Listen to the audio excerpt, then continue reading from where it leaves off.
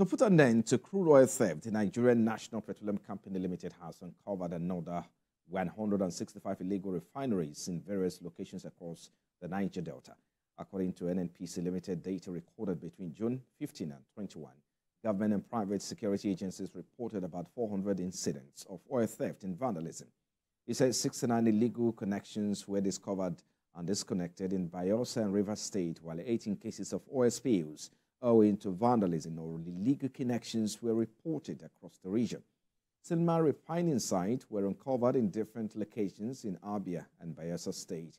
NNPC disclosed that 19 illegal storage sites filled with stolen crude and illegally refined products were uncovered in Delta, Imo, Rivers, Abia, and Bayelsa State, respectively.